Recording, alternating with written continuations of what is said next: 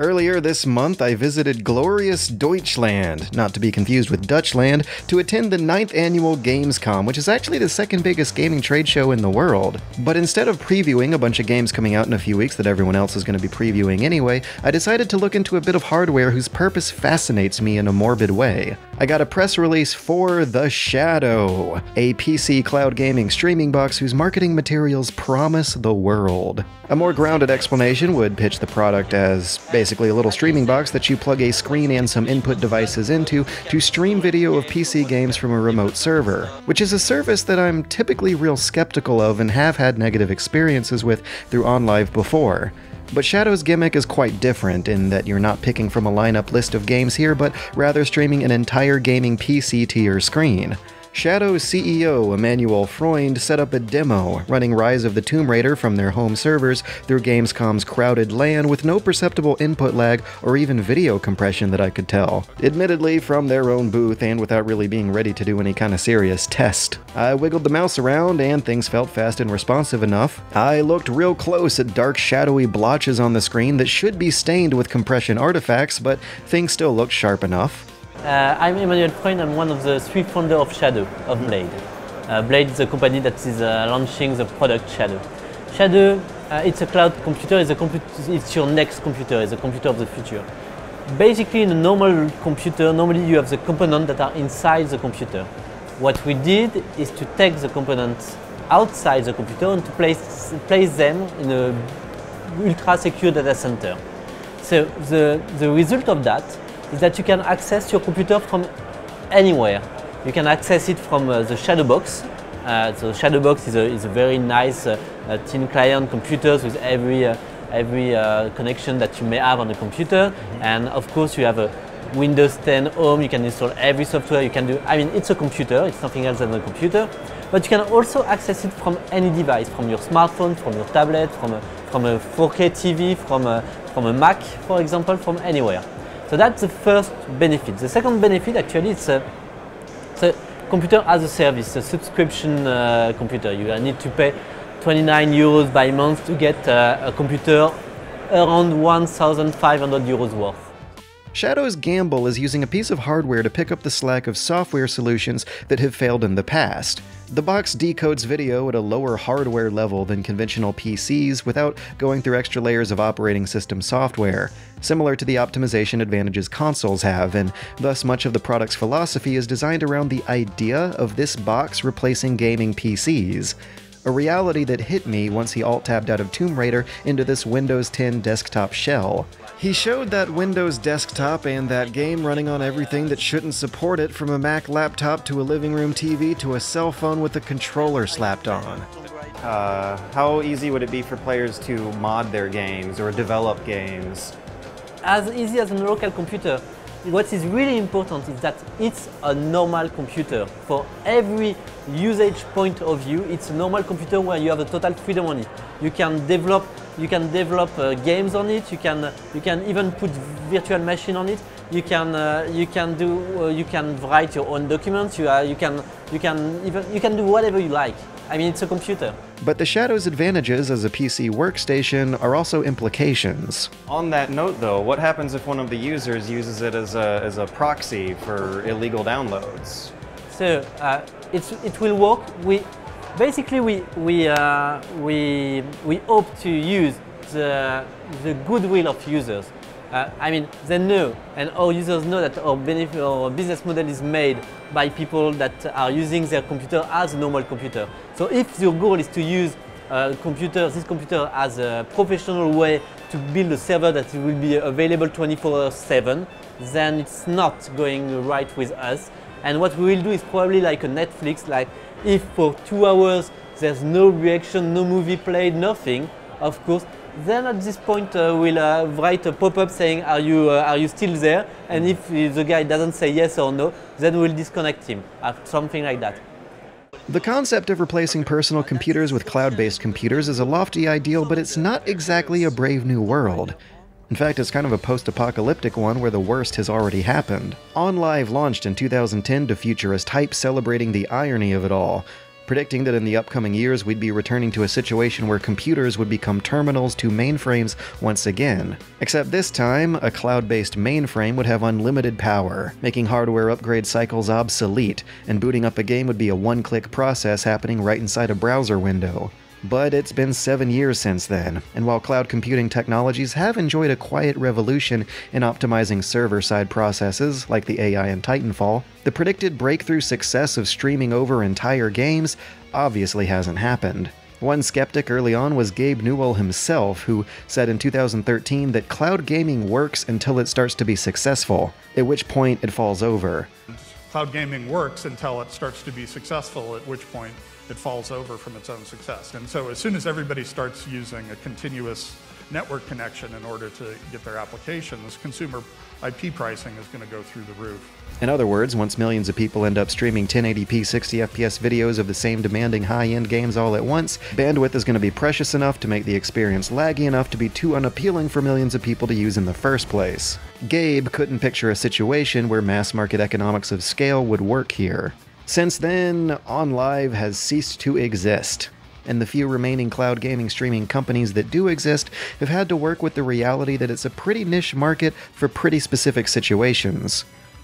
Cloud computing usually, there's a lot of people doing cloud computing and cloud gaming, but basically it's always with the same kind of technology, which is actually technology that's quite old, by sharing resources. So you have a big servers, and every people that connecting have a share of this server, have share of every component, everything is distributed between every users, basically. What we did is something totally different. We are building on demand a computer every time that someone is connecting. So we have a virtual machine that will connect directly to component, and the component will be dedicated. I mean, you will have, when you're using it, you will have a GPU, you will have a CPU, you will have some memory, you will have your hard drive, of course. Everything will be dedicated for you and not shared with someone else. What we do is calling temporal sharing, basically. And I also wanted to ask about how you plan on making that price model affordable, because someone subscribing to a 800, 1,000 euro gaming computer for 30 euros doesn't exactly sound like a very cost-efficient business model. No, because it's not cost-efficient if you're doing that for one people. Luckily, it's cost-efficient, and that's the reason why shareholders invest 60 million more in our company, thanks to the fact that it's actually a working business model. The fact is that we are using temporal mutualization. So when you're using the computer, your 1,500 computer is just for you. But actually, when you're not using it, the component can be used by someone else. Okay. But no matter how well the company can cut costs on their end, they still have to make the user experience appealing on our end. And this is kind of where OnLive lost me when I first tried it in 2011. Having the option to play the same games but with worse graphics, laggier controls, and through an unreliable video connection was a hard sell. The one chip in OnLive's favor was in saving customers a lot of money. First by cutting off pricey system requirements, and second by offering game deals so cheap they were almost close to free. But you kinda got what you paid for. It didn't catch on. Since OnLive closed in 2015, Sony gobbled up a lot of their patents and their biggest competitor, a company called Gaikai, whose free PC browser demos were something I actually remember working quite well. So it makes sense that their new brand, as PlayStation Now, enjoys a sustained but unpopular existence as a cheap rental shop for last-gen backlog buggers. An unexpected dynamic from Sony that actually kind of turned my head on this situation was a PC release of their service. Now, citizens of the world can finally kind of play Red Dead Redemption on a PC. An inferior option than even a crappy port is better than no option at all, I guess. But the unpopularity of streaming games on PC has left actual PC game streaming in much, much worse shape. The unsteady leader of this leaderless world is now a service called Liquid Sky, which, just like Emmanuel's Shadow Box, streams an entire gaming PC to a little video window inside of what'll most likely be another gaming PC, though there's support for mobile versions as well. But setting this thing up is a sore reminder of why OnLive failed in the first place. Hardcore PC gamers well off enough to enjoy the most expensive upfront cost in gaming are probably not pinching enough pennies to see the value in any one of Liquid Sky's myriad of pricing plans. You got pay-as-you-go, you got monthly subscriptions, and what the hell are Sky credits? As it turns out, this scheme is a lot like old cell phone plans. A more honest name for Sky credits would be Sky Minutes. They are a converted currency consumed by the minute when using their service on any one of these plans. And after picking a plan of bulk rollover minutes, you then pick how high quality you want those minutes to be. 1 minute of renting their regular computer costs you 1 Sky credit. On a top tier machine that'll burst through any game's ultra settings, that cost is 2 Sky credits per minute. Different plans have an assortment of different rules and conditions, and one sharp reminder of how abstracted your whole session is the login requirement. The cheaper plans require you to log in at least once every few days, or else your share of their hard drives gets deleted. I went with the $20 a month option, which gives you 80 hours per month of streamed video game, which sounds like a lot until you do some math. That's 2.5 hours per day. Anyways, I PayPal'd some fresh new Patreon fun bucks over to test it out, and oh. So it turns out that this hardware acceleration option, enabled by default, creates 2 entire seconds of lag that render gaming, let alone basic workplace computing, impossible. But just switch that off and response time suddenly got much more reasonable for me, clocking in at about 4 frames of this 30 FPS camera footage. That's just 30, so double that to 60, and I'm guessing that you're likely to see about 8 frames of video idle by before your inputs get displayed on screen. At 60 FPS, that's 1/8 of a second, and for slower-paced stealth games and point-and-click strategy games, that actually isn't likely to cause a horrifically inferior experience, but it's obviously not great for faster genres. FPS camera movement with the mouse feels like it's stuck in a sticky, delicious syrup, which is probably why all the Liquid Sky introductory videos recommend you use a controller instead. Either way, your window into their gaming PC is still going to get fogged up with compression artifacts. Since this is an entire gaming PC you're streaming and not just a selection of partnered games, you still have to buy your own games through your own library at their regular market value. Liquid Sky's official support for Steam, Blizzard, and Origin games does miss at least one popular PC multiplayer choice. Rainbow Six Siege on the universally loathed Ubisoft Uplay Fun client, for some reason, wouldn't connect me to matches at all and would cause frequent hard crashes and freezes. So what has a lifetime of PC gaming taught me to do in that situation? Reflex had me Alt-tabbing, Alt-F4ing, and Control-Alt-deleting, which would just end up closing me out of the streaming app on my computer instead of closing the game app on their computer. Which led to this hilarious wrestling match between the two PCs where I'd have to very carefully mash or hold down those Alt-F4s because even they were inputs being lagged. In other words, if you Alt-tab in the game, you Alt-tab in real life. But to be fair, on a hardwired cable connection to my desktop gaming PC while using the most popular of the officially supported games, the service does seem to work as intended. And even though you're still paying by the minute when re-downloading your own games onto their machines, the downloads do happen as fast as advertised, which is way faster than I've ever seen in my entire life. It's unreal, 30 gigs of Siege downloaded in like 6 minutes. But what about experiencing PC gaming on the go, on their Android app like they also advertise? I set up Civ 6 to try out a slow-paced point-and-click turn-based mouse-only scheme that seems like it would make sense on this platform. But 10 seconds into the intro cutscene and I noticed that Sean Bean and his strange alien daughter both start to sound a little off.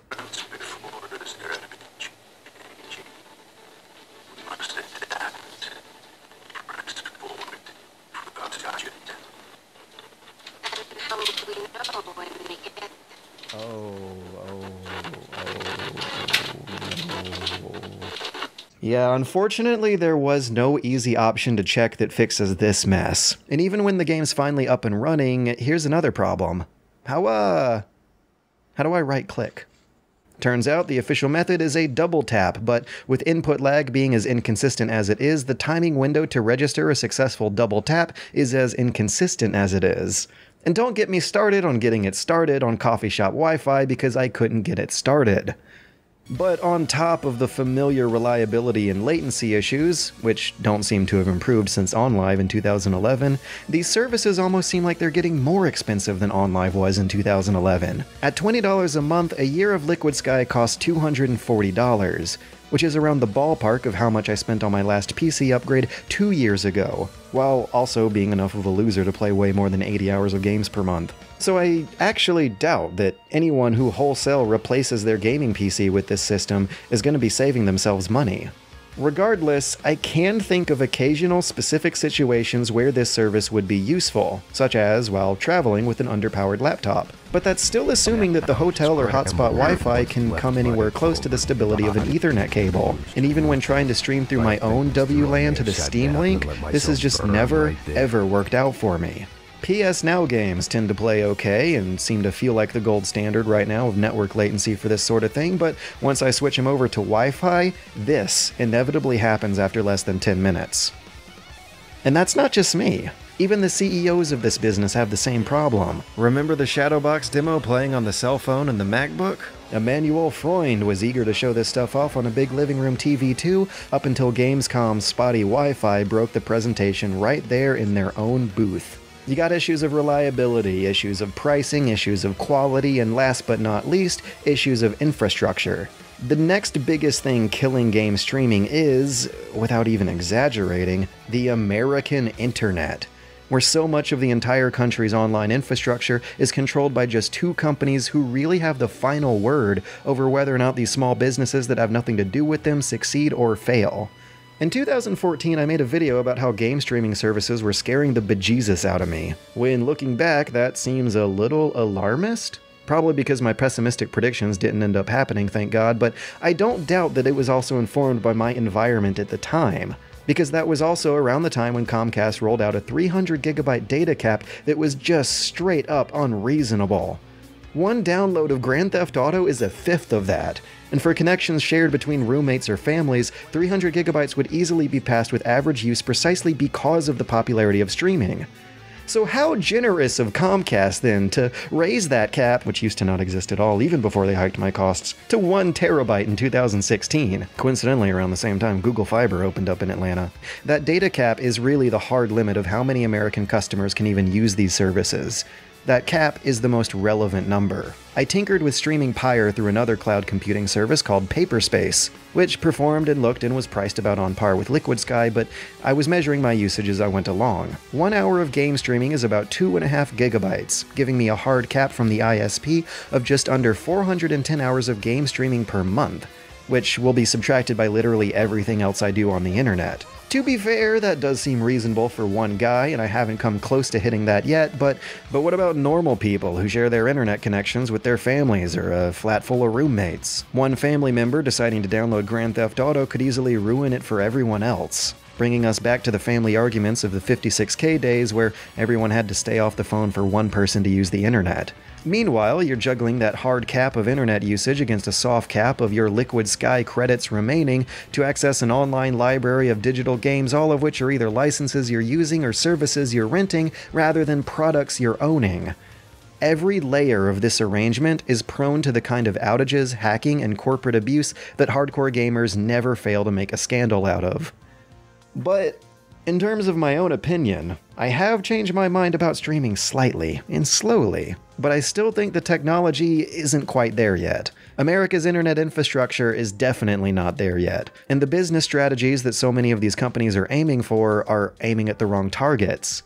I would like to have these kinds of services as a temporary option for keeping my PC games going while traveling, but they've got to work better over Wi-Fi for that to be convenient enough to catch on in a big way. But if the day ever comes that a game publisher lies about an offline single-player game requiring it to be streamed through the cloud for some bullshit reason, I'm out! I'm done! Mind changed, back to where it was before, back to pessimism. Until then, attempts to replace household gaming PCs with streamed remote gaming PCs just seem like attempts to solve a problem that doesn't exist.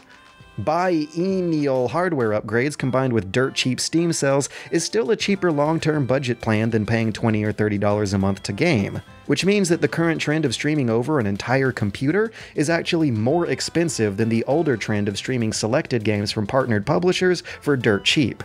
Ideally, I think the best idea to ever come out of game streaming were concepts of replacing free game demos with them, which Gaikai actually partnered with EA to make happen for a short while during 2011. I've also talked to fans of mine who used to use OnLive's free trials for that same purpose, for trying out a game on a stream before buying the real thing on their own hardware.